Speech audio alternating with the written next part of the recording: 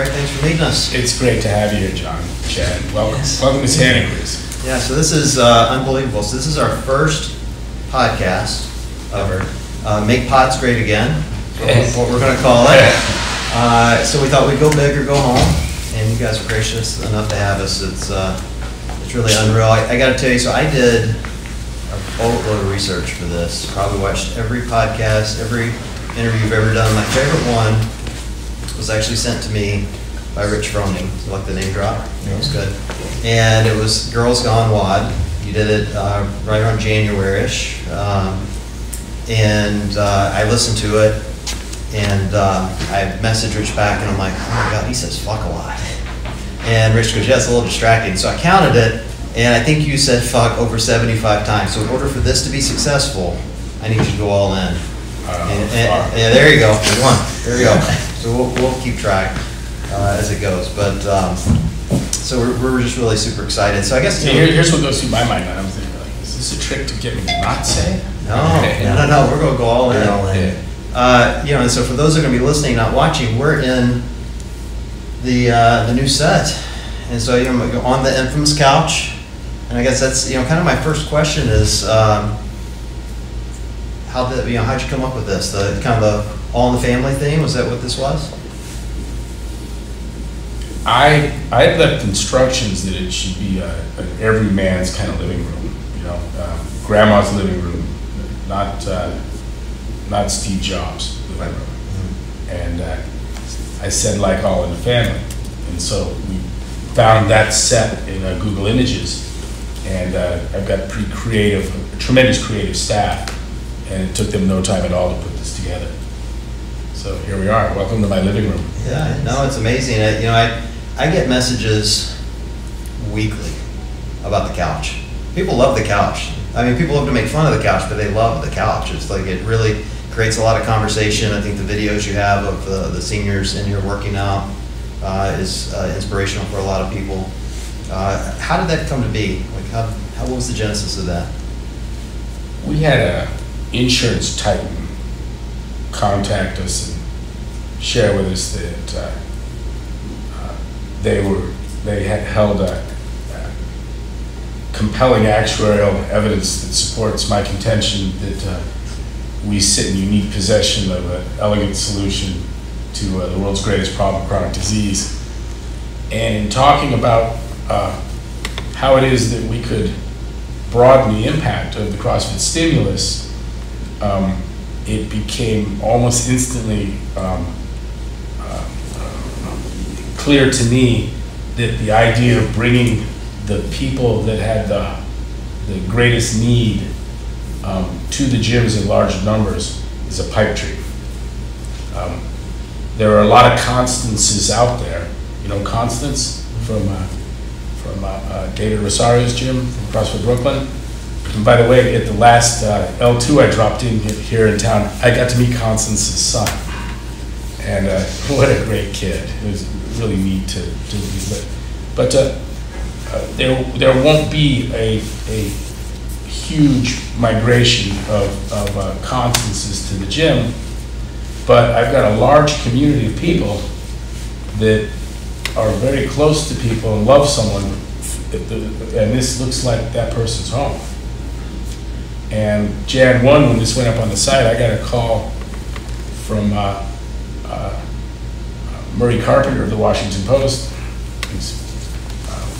We've spoken with quite a bit, and he was really wanted to know where the set came from. Where is that?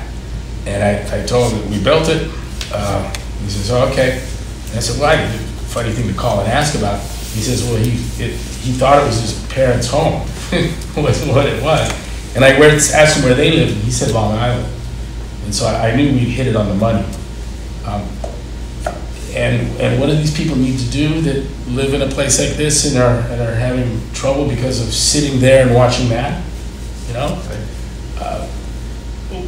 What we need to do is it's an intervention that needs to happen. And who's going to do it? Well, I've got 15,000 affiliates. We've got 175,000 L1 trainers, and there's 2 to 4 million CrossFitters. Any of them can do that. And so, well, what does that look like? Well, I think it looks like going to mom and dad's home and telling mom, hey mom, get the fuck up. You know, like you gotta stand up, you gotta stand up. And we're playing with elements, with protocols, morphing them into WODs, and this decontextualizes the movement patterns, the benefit, the need from the box. It's a different thing. It's a different thing. Will this put people into boxes? It has already crazy enough. There have been people that have seen this and said, I'm going to go to the gym. Because they're not going to exercise in the home, which is fascinating me. But I didn't have that need. What I want the world to know, what I want the crooks from the ACSM in partnership with Coca-Cola to know is that CrossFit is in the home, and this is my response to exercise as medicine. We sit in unique possession, and what's unique about the possession? Other approaches to chronic disease are and programs to combat it, efforts to reduce disease and its cause are all theoretical. Some of them are great ideas. Warning labels, taxes, education programs, wonderful ideas. Not a one of them is doing anything. CrossFit is. And so unique in the sense that it's not a theory, it's a fact. The numbers are growing, it's viral. Elegant in the sense of marked by simplicity and efficacy, and the problem is chronic disease. And the solution starts right over there, that's the refrigerator, right here, sitting on your fucking ass, and the fucking television. There's a few more fucks for you. There you go, that's great. That's the problem. And my training cadre, the CrossFit community, my affiliates, we're all eminently capable to come up with, mom, up now, stand up, stand up. Now, we're not gonna put rowers in the living room. I know for a fact that my mom does not want, my mom's 86, 87, I know she doesn't want a rower in the living room. I know she has no interest in bumper plates or a bar. But we thought maybe we could get away with a water jug. And it's not radiator fluid. We put water in it and you couldn't see it. It looked empty. And so that really wasn't the point. So we colored it. I said, what color do you want me to use? Like yellow would look like pee, red like blood, so we went with the blue. But we could conceivably bring a jug into the house. We sure the hell can stand up. We can, we're really proud of this. I don't speak for everyone's pride, but I don't want to take sole credit. Is the goal to take the people that you're getting off the couch to get them into the box, or is it a program for the people to do these exercises in their house? For both. I have. Will it put people in the boxes? Yes. Probably in numbers like the games put people in the box. Sure, it'll happen. People come to the box because someone brings them to the box. That's the only way. Everything else is a dream. From Groupon to flyers to ads to radio spots, all that shit. It's all a joke. Anything that brings large numbers to the box, all of a sudden is going to be bad for the affiliate. Okay? You don't want a bunch of people showing up. What you need is this constant trickle of them. And it turns out that the optimal system is the one by which your clients are getting such a fucking positive result that they finally drag someone in by the arm and they become hooked. Harvard business professor said CrossFit apparently is like Pringles. Once you've eaten, I don't know much about Pringles, but I like the reference. I understood what he's talking about. It's something you do and you don't even know why anymore. It's just part of who you are. No. The point is that the intervention needs to happen in the home, and that we can do it in the home, and we can show you how. And so on the days where the home's featured, if you notice the videos, the food. Oh, yeah. Yeah, there's the other component. So we're addressing that over there, the refrigerator, and we're talking about what you might do during, and these are going to evolve into workouts, as we say, routines. They just have some kind of fell back into being a gymnast.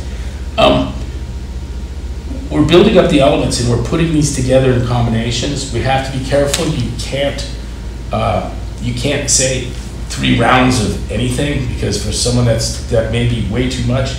We Pat, Joe, Brian, a bunch of our big brains got together in a room and we tried to create a Gaussian distribution of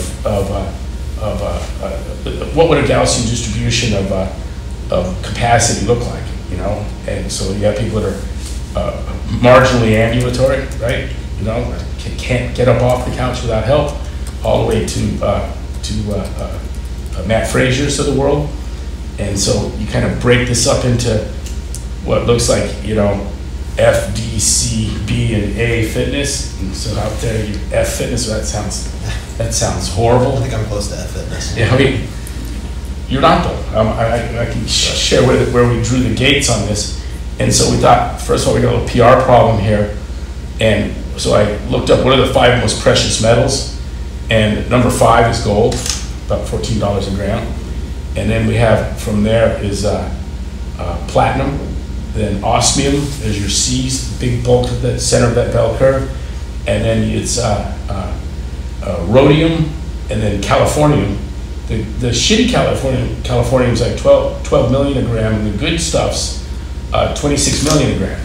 And so there's your games athletes, and on the other side you got your marginally ambulatory. But and we had some gates, and it was interesting how much consensus there was in where you might put these partitions in terms of a 500 meter row time, in terms of a once around the track 400 meters, you know, and down there at that gold level, so you're potentially glued to the couch, you know, you get doing all this stuff, trying to find a way to get up, you know, all those behaviors. Between there and mobile was the goal. And the platinum was mobile to highly mobile. You know, look at him, gets up, moves around quickly, ready to go to the gym perhaps. Not to say you can't go to the gym before that, but I really don't want to run classes of 25 people, each one that needs me to help them out of the chair, grab my fingers, and I pull you to your feet. That's not quite the thought. And so, as a prelude to going to the gym, yeah, we could work through some things on the couch. Is that the goal? Absolutely not. The goal is to reach as broad a swath of humanity as we possibly can. And there are many more people glued to the couch. And by the way, the needs greatest here. The needs greatest here. The potential for the stimulus to make the greatest difference is here. But that group that's marginally ambulatory, to not at all, to okay, mobile, yeah, she can get up, unassisted, get down to the ground without help, and get back up without help. In that space, you cannot give a wad. I can exercise you, but I can't publish when I go do it for you guys. Because there are people that, this is the 3rd time I've asked you to stand up in the past 10 minutes, I'm not going to bother you again. There's someone for that's an adult portion. And there's others that can stand up from the couch, go to ground 10 times, you know, and they're still working on. So there was, this has its origins in us realizing that if we're going to reach that people out there, if we're going to get the counterparts to the games athletes, it's going to have to happen in the home, and we're going to have to provide the resources that are the inspiration and the practical how-to for the loved ones of those on the couch to intervene. And you're seeing people graduate from this now, right? From the immobile to the mobile. We've had some people in our laboratory program next door enter into the mainstream classes. That's awesome. Yep, we've got someone down 70 pounds already. We're doing it. And we're doing this in Omaha, Nebraska, and in Seattle, and here in Santa Cruz. And I tell you what, we have taken our very best training resources and some gigs. I mean, look, Pat Sherwood and Joe Westerlin. I mean, and I got Zach Pye and Michelle Moose. These are tier 1 Flowmaster super trainers that are now dedicating the bulk of their training efforts, their employment with CrossFit is in refining this program. And you know, it's neat to see. I've got in our crew, we've got 100 years of training experience put on this thing, and we're learning things. For instance, going to ground and getting back up. Carpet's not the best place for that. You know why? It denudes the flesh on elbows of a certain population. So actually a harder surface like a mat is actually better than a carpet. The abrasion factor here is usually, I'd almost rather do it on cement than I would on the carpet. You know?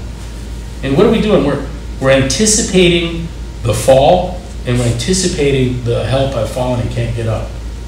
Yeah. Related events, both potentially fatal.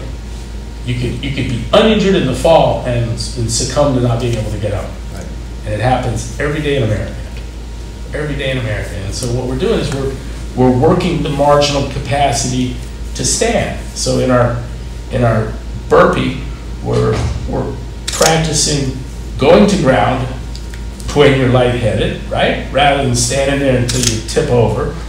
And then we're practicing getting up. And we've had people right next door, for the one gal for the first time in 25 years, unaided, went to ground and got back up. And it's CrossFit. It's as CrossFit as anything Rich Froning will ever do. And more CrossFit than the diet he claims he's eating, or his sponsors like. Yeah, that's amazing work. So I have $1 million idea for you around this. I'm not looking for money, but Yeah, thanks. but around this area. Well, so Yeah, come up with a life-saving idea. I've got millions. no, this is a great one. So I think if you're gonna, we're gonna target seniors. I think we get Reebok to make CrossFit Nanos, some orthopedic Nanos, but we'll call them the Nanas. What do you think? Talk to Reebok. Yeah. This is really great work. It's something that Chad and I and Saxon, who's our third host, are just really passionate about seeing people getting moving in the gym, and we see it every day in the box.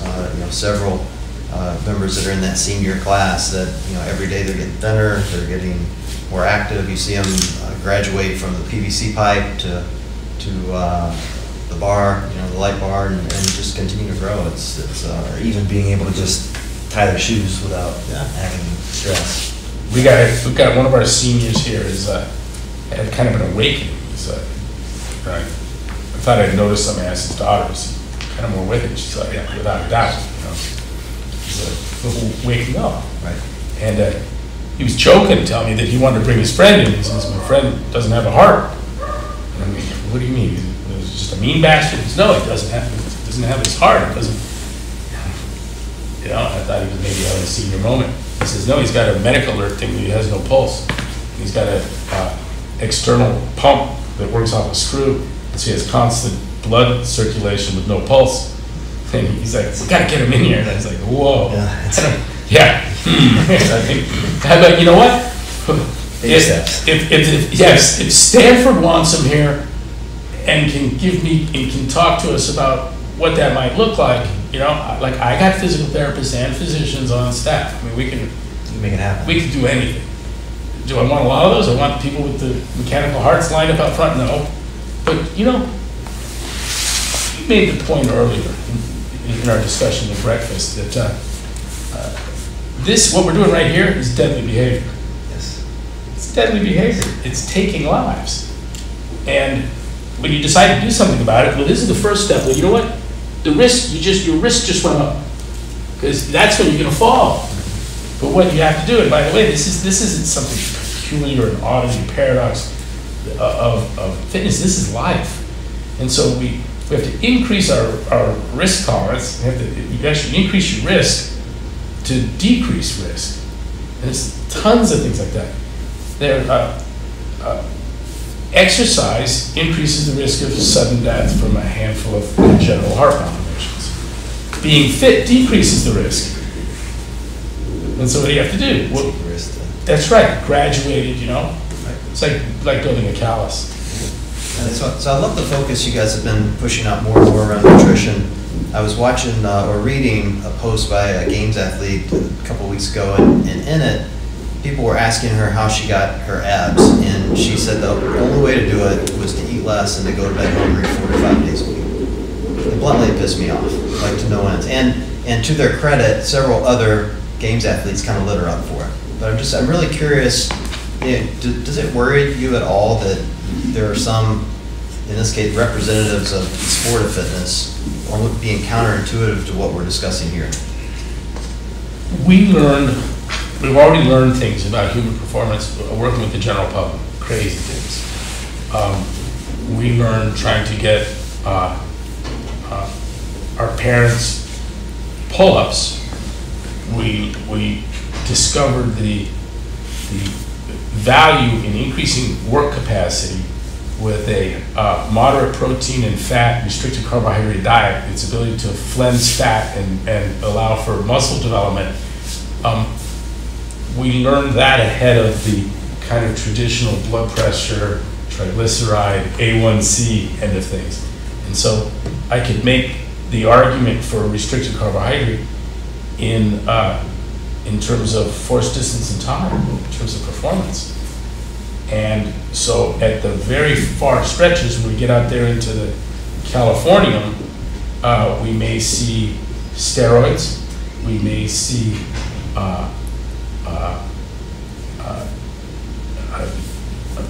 pathological consumption of carbohydrate. I'm not sure. But I want to make this point. I just came from saying we learned so much from the public. I gave an example. There have been no good takeaways from the games athletes. They fundamentally provided nothing in terms of our understanding of human performance, other than we can drive it to places it's never been before. If I were to believe the games athletes, compression fabrics were the deal maker. Everyone fucking had them on. Everyone. Now no one. If you were to believe the athletes, the ice baths. Everyone had to be an ice bath. You would never get to near the podium without the ice bath, and the next year, no ice baths. Then it's the stupid fucking rock tape. Idiocy. No, they have lucky socks and little chants and they're communicating with Jesus and tattoos, and there's a lot of things going on there that just don't, it's not a good environment for learning. It really isn't. Well, it's a bad message. I mean, when I've had the benefit of doing CrossFit now for 8 years, and when I started, compression socks was the thing. I had more knee socks than a high school girl. Swear to God, like just dozens of these things, thinking, oh man, I'm gonna be great at box jumps now. I've got knee socks. The only thing they did was help me not bleed on the box when I hit the box. Otherwise, I was every bit as unfit as I started, at least for the first year or so.